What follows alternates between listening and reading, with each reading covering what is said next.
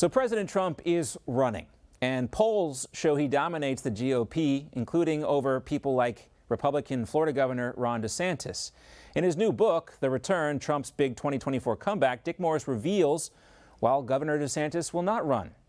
Dick Morris does say Trump faces three big threats running in 2024. Here he is. Now back to Dick Morris.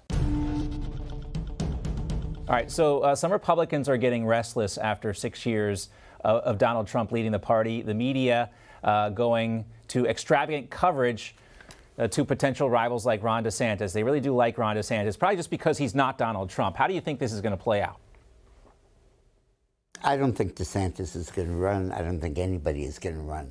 You might have Liz Cheney or Mitt Romney or somebody coming in just to see what they can do, but I don't think any real candidate's going to run. Donald Trump is ahead of Ron DeSantis in John McLaughlin's latest poll among Republican voters by 59 to 15.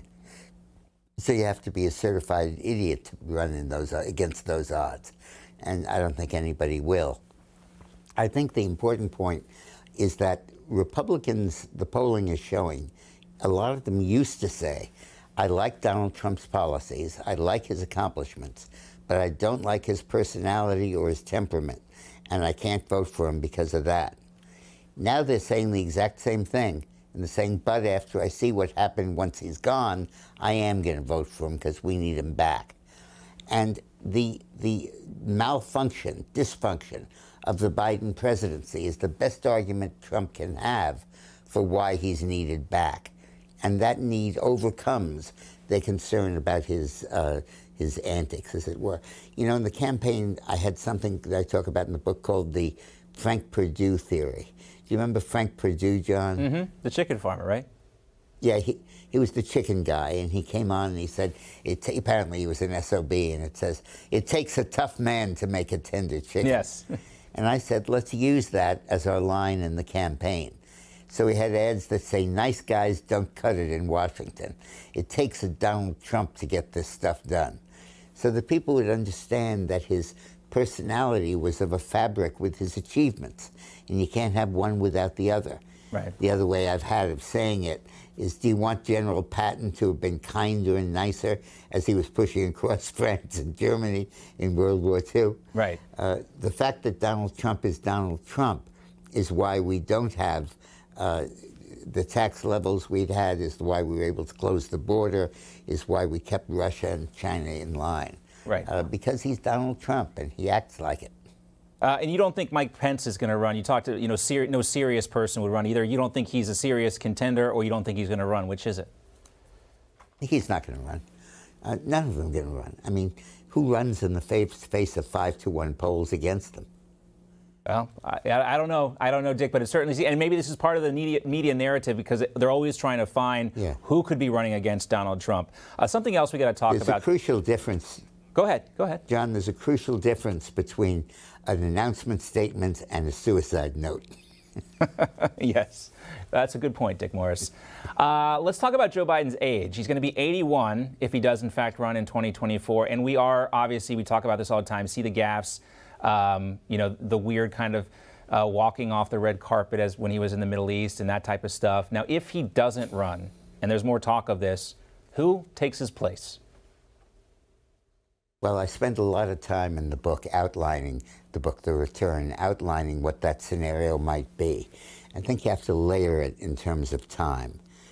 The minute Biden, I think the Democrats are going to come to Biden after 22 and saying, listen, you have to say you're not running again. We just got slaughtered in the congressional elections, and we can't carry you at the head of the ticket. You don't have to resign. We won't force you out, but you got to say you're not a candidate. And then attention will shift to Kamala Harris, but then everybody will see her poll numbers are even worse than Biden's, and she's an even worse top of the ticket. And Kamala will have to follow with a statement of her own, saying that she's going to retire after the first term. That'll open the floodgates. And first you'll have a rush of establishment candidates. Buttigieg, probably the most prominent among them, maybe Newsom, the governor of California, maybe the governor of Colorado, Garrett Polis. maybe a variety of Democrat. What? Jared Polis, the governor of Colorado. Yeah, right. Governor of Colorado, Jared, a bunch of frontline Democrats. You'll also have the blacks coming up with their own candidate because Harris is out. And that'll probably, I think, be the senator from New Jersey. But if the election in Georgia elects the new black leadership, I think that may provide an alternative candidate. But I think that ultimately the left, the black candidates and the whites, will ultimately face a challenge from the left of the Democratic Party. Stacey Abrams was the name I was looking for. The left will ultimately challenge that consensus and say, we want a young, aggressive, progressive candidate running for president. And we want it to be AOC, because we think Bernie Sanders is over the hill. We don't think he's able to do it. And we think we should go to the person who is the inspiration of our movement. And when that happens, I think the center is going to collapse, because the left will get out so many votes that they'll be able to win these primaries. That will trigger Hillary Clinton coming in, because she'll come in and say, I'm here to save the Democratic Party from AOC. I'm here to stop the leftward drift. She's already spoken about similar lines. And I think eventually the contest will boil down to AOC against Hillary Clinton, for the soul of the Democratic Party. 2024 may be the biggest election in history, and Dick Morris's new controversial book says Donald Trump is not only running, but he has a game plan to create a new majority. Dick Morris claims that big tech, big media, and the deep state want to stop Donald Trump at all costs, but that Trump will prevail. Nevertheless, The Return is already a #1 Amazon bestseller, so make sure you get your copy at bookstores everywhere or check out the free offer. Go online right now. And thank you for joining us for this special edition of In Depth. Hey guys, it's Rob Carson. September is historically the worst performing month for the stock market, so you better be ready for it. The Fed continues to aggressively raise rates, and JP Morgan is forecasting another mega rate hike September the 21st. Is that why Jamie Dimon said an economic hurricane is coming our way?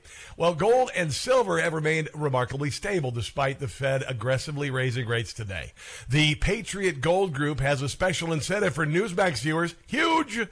Now precious metals investors can enjoy the no-fee-for-life gold and silver IRA on qualifying rollovers, or enjoy free, discreet, insured shipping on all direct gold and silver purchases. Here's the number, 800-356-4470. Call 800-356-4470 today.